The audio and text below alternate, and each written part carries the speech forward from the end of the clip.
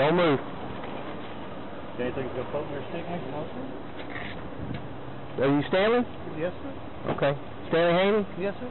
I think me and you got a date tonight. Oh. Huh? You know anything about that? No, sir. You don't know? What are you doing here? Come to get a drink. Come to get a drink? Yes, sir. They're going to go down to the fishing hole. Well, oh, okay. Well, I'm supposed to go with you. I'm the young lady you've been talking to on the on Facebook. Okay. Well, before we go any further, I'm gonna read something to you, okay? Just leave your hands up there where they are. Mr. Haney. What's your name? Haney? Stanley Haney? Mr. Haney, you have a right to remain silent, not making any statement at all. Any statement that you make may be used as evidence against you at your trial. Any statement that you make may be used as evidence against you in court. You have a right to have a lawyer present to you or during any questioning if you wish. If you are unable to hire a lawyer, one will be appointed to represent you at any time. You have the right to terminate the interview at any time. You understand your rights I just explained to you, Mr. Haney? Having your rights in mind, you want to talk to me about what's going on tonight? Like I said, I've been talking to you on the phone. I'm the young lady that you've been talking to for the last couple of days, okay? So, like I said, we got a date. I'm sorry I didn't dress a little bit better, but I did what I could do. Okay? Go ahead and put your hands behind your back. Right now you're under arrest for online solicitation of a minor. You understand? Okay. Is this your truck? Yes, sir. Okay. Do you have a cell phone in there? Yeah, I got it in my pocket. In your pocket? Okay. This the same phone that you were talking to me on just like less than a minute ago? Yes. Okay. So you were talking to me, correct? Okay. Having your rights in mind, you want to talk to me about what's going on today? I was just being stupid, crazy. You just being dumb? Being stupid. Okay. Okay. Just being stupid, I believe. Okay. Well, like I said, I've been talking to you for the last couple of days, so, you know, you never know who you're talking to. The thing is you agreed to have sex with me down here at the river. Is that correct? I talked about it, yes, sir, I did, but I was... Okay. Are you wearing underwear right now? No, sir. You're not? Okay, because I asked you not to wear any underwear when... Well, I never do anyway. Yeah, okay. Well, that makes it probably a little easier then. Okay. Well, like I said, right now you've been under arrest for online solicitation of a minor, okay? Okay. This is your truck? It's my dad's truck, it's my dad's name, but I bought it from him. You bought it from him? Is it yours outright? It's not all the way out, but it's registered here. But it's your truck? Yes. How long you been driving it? Maybe 4 months. 4 months? Your dad give it to you exclusively for you to drive? You bought it from him just outright? Yes, sir. Okay. Okay. Fair enough. What we're going to do, we're going to take you back to the office. I want to, if it's okay with you, I want to sit down and talk to you, okay? Is that fair enough? Okay. Code slip 15.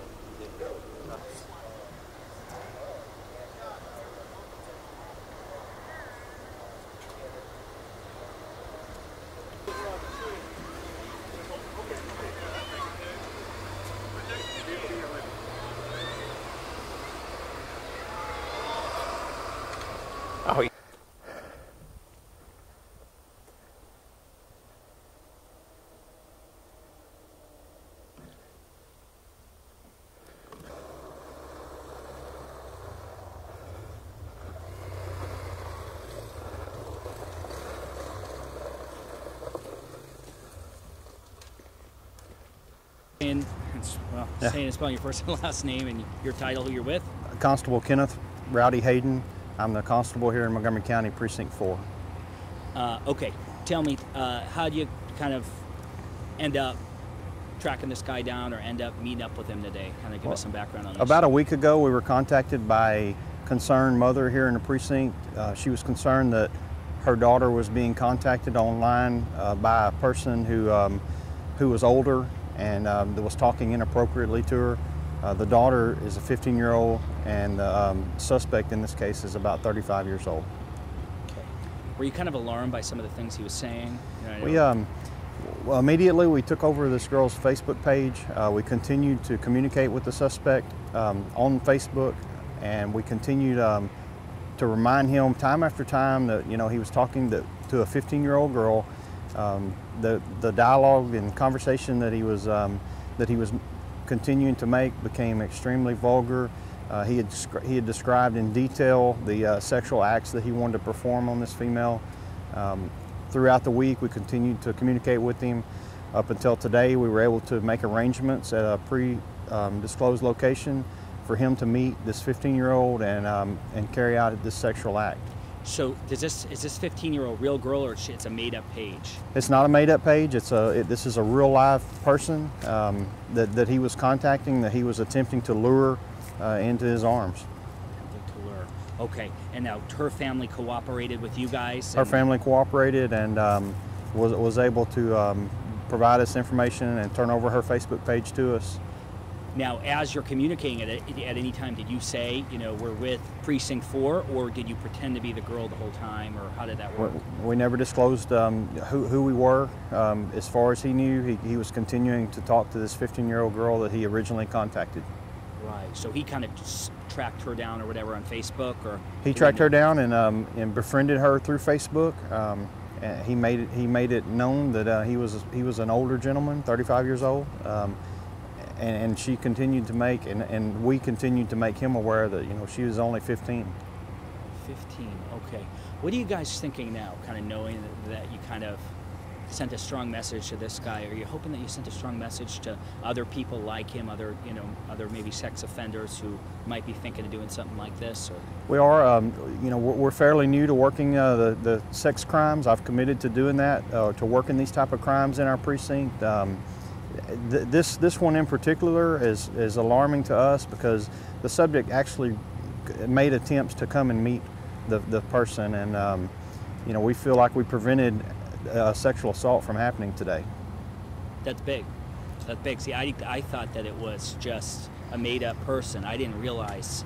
No, this was an actual live person who this subject came to this location with full intentions of having sex with this girl. Is she from Southeast Texas? I know she's a minor. She's from here in the precinct, so in the community. So he would have access, he could drive to her easily. He could drive. He was about 15 minutes away. He lives across the county line over into Liberty County, about 15 minutes away, and he left his house, and came to this location with the full intentions of having sexual intercourse with this minor. The subject's name is Stanley Haney. He's 35 years old. He's facing 2 counts of online solicitation of a minor. We have another count on him. The second count of online solicitation of a minor stems from him actually making contact with a 13-year-old who was actually another police agency in our precinct. He made contact with this person. Was this a real person, or this was a made-up one? This was a made-up person. Okay. It was actually a police officer that he was making contact with. He believed that this person was 13. He made a prearranged a date to meet this person.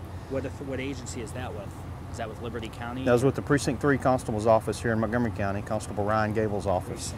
Precinct 3. So this guy, it seems like he's kind of like a serial whatever. This is not his first encounter with a sex crime. He is currently a registered sex offender. He had a case back in 1995. He had an indecency with a child that he pled guilty and was found guilty. Comes up as sexual assault of a child on records. Is that the same thing? He made sexual contact with a child, and so he was convicted of that. I don't have all the details of that case, but he is a registered sex offender in this community. stemming from that case. Now, the 15-year-old girl's family, have you been in touch with them? Have they expressed relief? Have they expressed any emotion over this? I'm sure they're kind of relieved to know that you guys took action and that, you know, this guy's kind of we really spoke to the mother tonight, and she's extremely relieved that this guy is off the streets and in custody. Mr. Haney is the type of person that we warn our children about every day. He's the type of the person that parents, when they're at a park, they warn their children to stay away from people like this, because he is the type of person that preys on young children in our community, and he's the type of person that will physically carry out an act to get his hands on your children. What do you think the message to parents? What more can parents do? Is it know what your kids are doing online, or what kind of message would you want to pass along to parents? Certainly, we want parents to monitor their children's activity when they're on Facebook, any type of social media. Monitor what their kids are doing. You know, we're extremely proud of this young girl for bringing this to her parents' attention. You know, she's a true trooper for what she did by bringing this to adults' attention, and we were able to take a child predator off the street today. Right, right. So the parents had told you guys? The parents contacted us in the beginning, yes. Okay. This Precinct 3 thing happened around this same time frame? The Precinct 3, we work in conjunction with Precinct 3 Constables Office, and their investigator worked with our investigator on this case, and they were simultaneously making contact with this subject. Had you told them first, hey, we have this thing going on with this 15-year-old, see if this guy will take the bait on something else, or was that kind of how it worked? Or? Yes. All right. Not that that's even for air, but that's just for me to understand how all this works. Okay. We're from here up. All right. Yeah, Rowdy, I need your name too. Okay. Kept looking over that direction. Stay right where you're at, right where you're at. Just hang on. Okay. First of all, your name? Constable Kenneth Rowdy Hayden. Rowdy, kind of look over toward me here. Just look over toward me. Tell me a little bit about tonight. Well, tonight we were able to arrest an individual who has been trying to make contact with a 15-year-old female in our community. About a week ago, we were contacted by a mother here in our precinct who was concerned that her 15-year-old daughter had been contacted by an older gentleman in the community, and the nature of the conversation became sexual. And at that time, the mother contacted us, and we were able to take over the 15-year-old's Facebook and operate it as if it were still the 15-year-old. We were continued to make dialogue with this subject. And throughout the week, the nature of the conversation continued to be more and sexual. He described in detail what he wanted to do to this girl. Throughout our investigation, we learned that he is currently a registered sex offender in Liberty County. This subject lives in Liberty County, about 15 minutes away from where the girl lives. Today, we made arrangements for this subject to meet us, and by us, I mean the 15-year-old girl. He was able to agree to come meet, and when he came and meet, he was expecting sexual intercourse. We met at a location in East Montgomery County and was able to take the subject into custody. He didn't resist or anything like that? He didn't resist. He came in peacefully. Did he say anything about what he'd done, or did he realize it, or when did he really realize? He just, you know, he expressed that he made a stupid mistake. And this has happened before with him? He is, like I said, he is a registered sex offender. He had a prior charge of sexual contact with a child back in 1995, which he was currently registered for. Okay, tell me a little bit about the investigation. Well, we're new to working these type of sex crimes against children. We're working in conjunction with Constable Ryan Gable over in Precinct 3. He has an investigator as well as we have an investigator. They work hand in hand on these type of cases. These cases are out there everywhere, and we're trying to send a message to the child predators like Mr. Haney. You know, it's not going to be tolerated in East Montgomery County. What about parents that think their kids are talking to these predators, or even have any inclination of it or anything else, or some kids come to them? What can they do? The 15-year-old victim in this case, we're extremely proud of her. She was able to step up and do the right thing. She contacted her parent immediately when this person befriended her, and with the nature in which he was talking, she was, I you know, I can't speak enough about how brave she was to do that. You know, we encourage all parents to watch what their kids are doing online with the social media. Bring this stuff to our attention when you see it. This subject here is the type of person we warn our kids about every day. This is the type of person who, if the opportunity arises, will get his hands on your kids, and bad things will happen. About you guys, I mean, they were pretty much set up for this whole thing. The prearranged meeting. When he went there, he was pretty much knew what he was looking for right off the bat. He showed up at this meeting today with every intentions of having sex with a 15-year-old. We were assisted today by the Precinct 3 Constables Office, the Montgomery County District Attorney's Office, the Patton Village Police Department, Liberty County Constable's Office, and the Montgomery County District Attorney's Office.